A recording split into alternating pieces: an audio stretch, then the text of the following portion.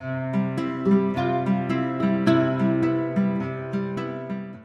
Brigham City Recreation held a kite flying activity on Saturday, March 26 at Rotary Constitution Park. Locals in attendance were taught how to make their own kites and then fly them.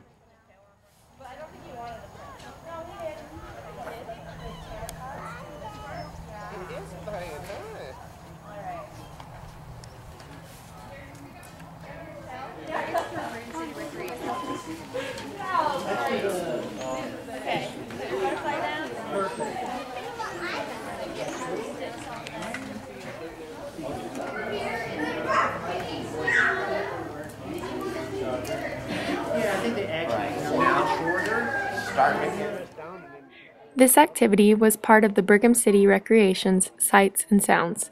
Sherry Holst, the Sights and Sounds coordinator, said flying kites in March is a fun activity to get people outside, active, and doing things as a family and as a community.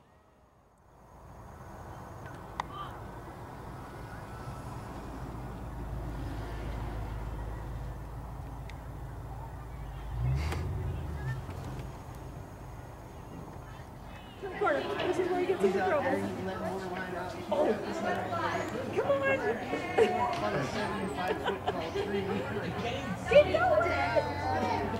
Come on. Get going.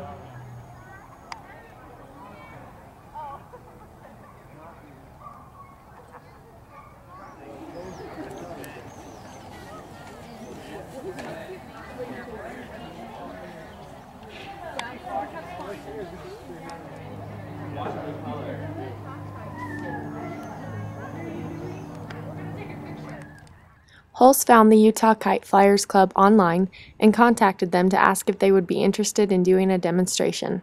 Todd Copeland, the founder of Utah Kite Flyers, and two members, Steve Sherry and Monty Anderson, attended the event.